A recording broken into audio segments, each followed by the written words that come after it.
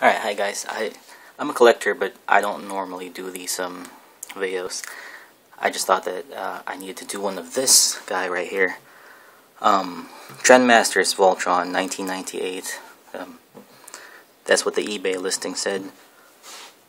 I'm really bummed out because I thought I'd be getting the die-cast one, and I got this for like $100, which I thought was reasonable. I mean, more than reasonable, because the die-cast ones go for like 200 and up now. But this proportions look alright, right? But this is actually the plastic mini one. The only other place I've seen this is on Amazon right now, and it's going for about $500, if you can believe that. But this guy is about the size of a hold on. The size of a Voyager transformer, as you can see. Right, and one second. The original Voltron would be around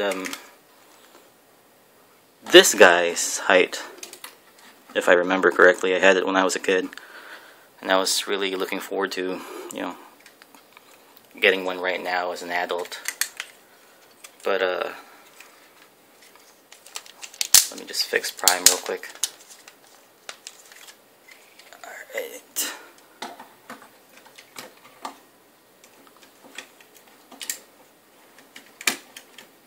There you go.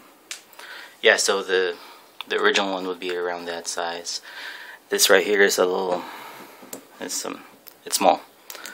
And I'm really bummed out. I might resell it. Maybe collectors would be interested, because I think this thing is like really rare. I mean, the only place I've seen this is this one on eBay, and the one for $500 on Amazon. And it comes with the sword, the shield. That's all you're gonna get. His fists shoot out, as you can see.